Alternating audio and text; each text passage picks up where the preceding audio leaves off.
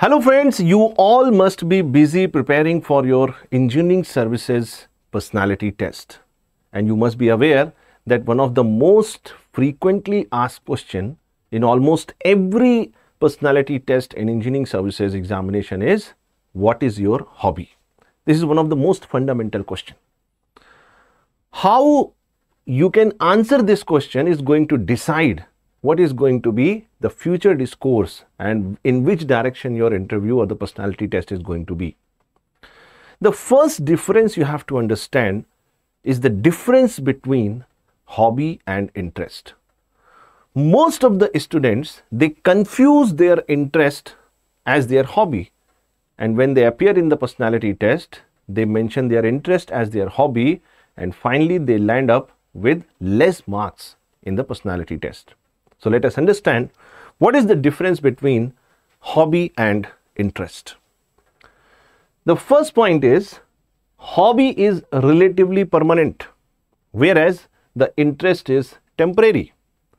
You may be having interest in watching cricket or playing cricket. The next month, 3 months, 6 months, 1 year, you may develop interest in singing. And next time you may be interested in something else. You may be interested in other sports. But when you say something is your hobby, it is comparatively permanent. Hobby is not going to be changing very frequently. For example, suppose I am saying that my hobby is watching cricket.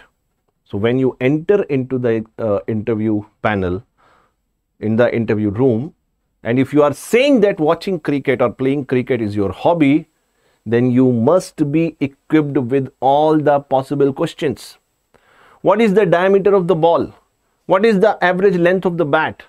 What is the distance between the two stumps? What is the dimension of the playground? And different details you must be aware. You must be aware about different players, their techniques, even if they are bowlers, they are fielders, or they are wicket keepers, or they are batsmen. It means you must be equipped with all possible questions that can be asked in your hobby. The second point is, hobby reflects values and character, whereas interest simply reflects choices. Why interests are going to be changing very frequently? Because interest represent your choices. Whereas if you talk about a hobby is going to reflect your value system and your character, and that is why it cannot be changed very frequently. And you must have seen people who develop something as their hobby, they are too much involved in that. Even if they are too busy, and even if they are having a leisure time, they are always trapped in their hobby. Third point, hobby reflects a healthy personality. Even if you are too much busy or you have a leisure time, if you are following your hobby, you try to reduce stress and you try to put yourself in the right direction, positive direction. That is how hobby is going to play a very constructive role in a healthy personality. Whereas if you talk about interest cannot be directly related. It can be positive also, it can be negative also in terms of your personality. Because you may have some interest which may not be useful to you, which may not be useful to your profession, your work, or your career. You can take the best example as your mobile phone. Yes or no? Watching too much stuff on internet is going to waste a lot of time, and it is going to hamper your result of performance in the examination. The fourth point is, hobby is about relaxing when practiced in leisure time. When you have a leisure time, and even if I am saying if you are too much busy, still you will see people used to follow their hobby. Whereas if you talk about the interest, it is the first step towards developing a hobby.